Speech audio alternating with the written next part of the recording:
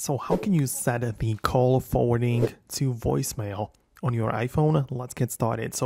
And naturally, the voicemail is already integrated into the iPhone, meaning that if you don't pick up your phone, it will most likely go to the voicemail, which can be found inside of the phone app, right? But what you can do is open up the settings, scroll directly to the bottom until you find the apps menu.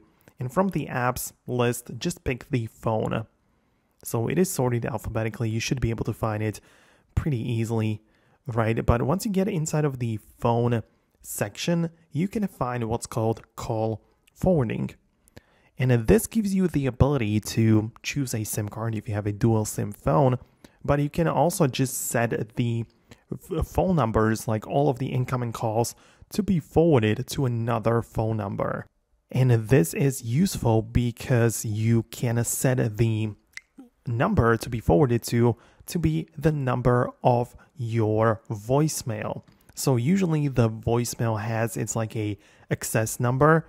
Sometimes it might be just your own number, sometimes a special one, but you just probably need to get in touch with your carrier to figure out how it works. But if you have a voicemail specific phone number, you can type it right here and all of your calls will automatically be forwarded to that number, which, as we know, is your voicemail.